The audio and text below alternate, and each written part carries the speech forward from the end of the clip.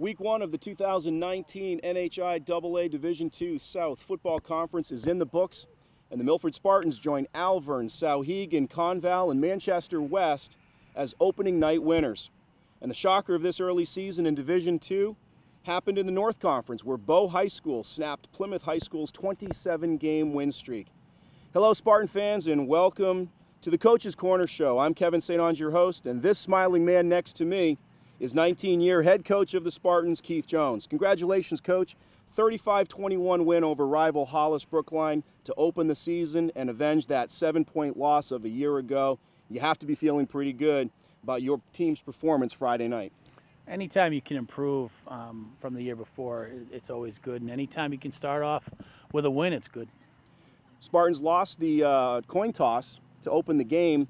Hollis Brookline elects to receive, so the season opening kickoff gives your team a great opportunity to lay a hit on the opposition, get the early game jitters out, early season jitters out of the way.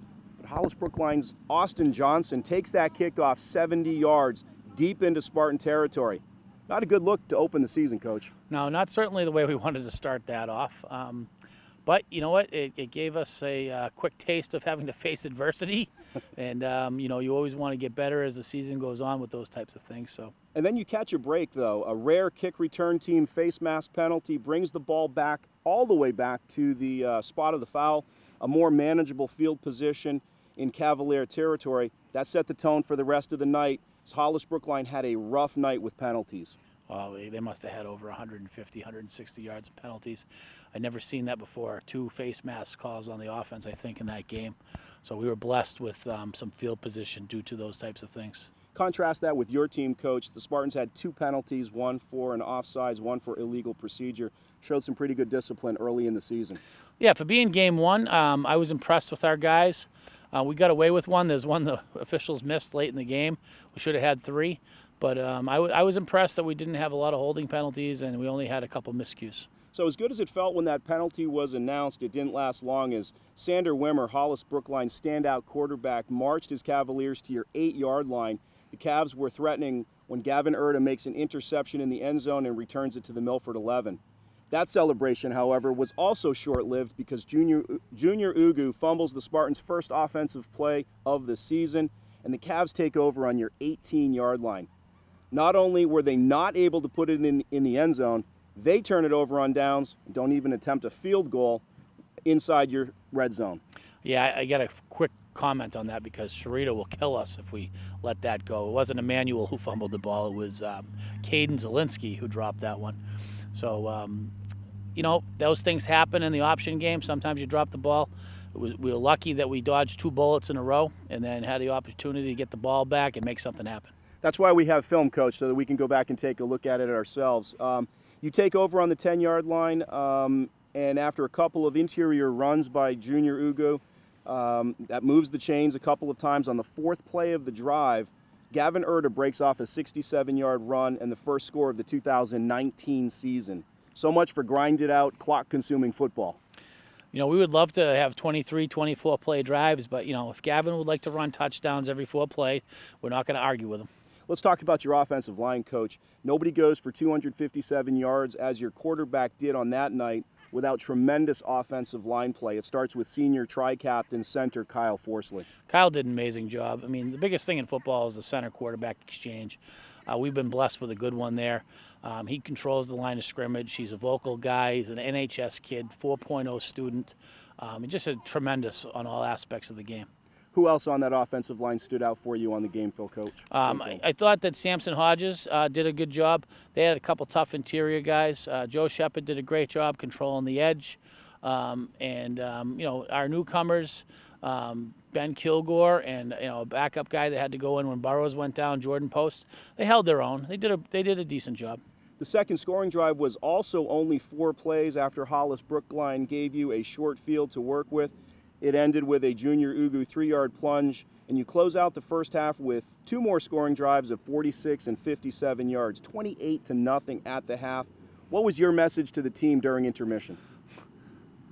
Same thing would always be in that point. Pedal to the metal. You know, we still got a lot of football to play. Let's go out there, put the nail in the coffin, and you know, make this a JV football game. Sadly, that message might have got misinterpreted because we didn't do that, and we let them back in the game, and then we had to scrape a little bit and play a lot longer than I think we should have. So let's talk about that second half. Quarterback Sander Wimmer for the Cavaliers and wide receiver Blake Burgesson had a big second half. They connected on a pair of touchdown passes of 48 and 62 yards. Burgesson had a big night, 6 catches, 176 yards. Austin Johnson, who took that first opening kickoff 70 yards, he had 9 grabs for 83 yards. Wasn't enough to overcome over 140 yards of penalties, was it? No, I mean, we knew they were going to get their catches. We know they were going to move the ball. Xander is a great quarterback. He's got great precision and great arm. This is what they do. They want to throw the ball 95% of the time, and that's what they work on every day. Just like we work on running the ball, they work on passing the ball. So we were prepared for them to chew up yardage. The game plan was just we got to keep them out of the end zone. And for the most part, we did, except for a few plays in the second half there. So despite big numbers from the Cavalier offense, your 5-3 defense and 3 deep zone pass coverage seemed to be in bend but don't break mode. Correct.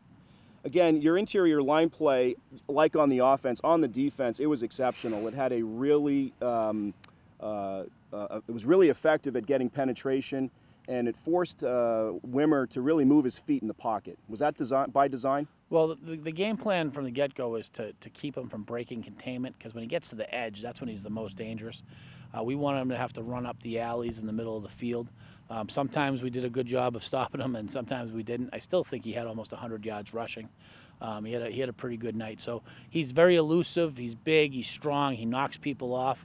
Our kids worked their tails off all night chasing him, exhausting themselves. But ultimately, I think we did enough. The penalties hurt Hollis Brookline, but 2 interceptions also hurt the effort. Wimmer wound up with 310 yards passing, and as you mentioned, Coach, a $121 on the ground. Most of that probably out of the scramble. Yes, they had a couple design runs, but most of the time, he was picking up 10, 15 on big-time scrambles, especially on third down. Coach, while this is a senior-laden team with 22 of them up and down your roster, I'm sure you were pleased by the performance of your sophomore place kicker, Colin Craig. 4 PATs and with plenty of leg to spare. That has to be a confidence boost for the young kicker. Oh, absolutely. It was first time ever playing in a varsity football game was that night, and he showed no fear, and he just got it done. We mentioned the couple of fumbles that occurred in the game on your side of the ball. Are those mechanical issues with ball security, or are these just good hits by the Cavalier defense? They had a couple ones when they hit us on a blitz and hit the mesh. The one with Caden, I mean, the kid just came in like a freight train and put his helmet right on the ball. I mean, that's a tough one.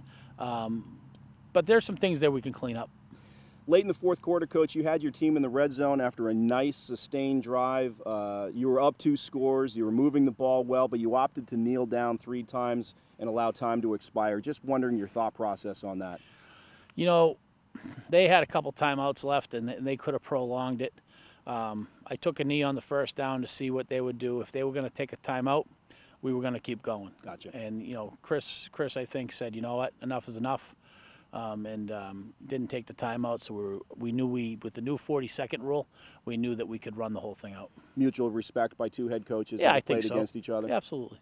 Injury report, Coach. There seemed to be a lot of linemen cramping up, particularly in the second half.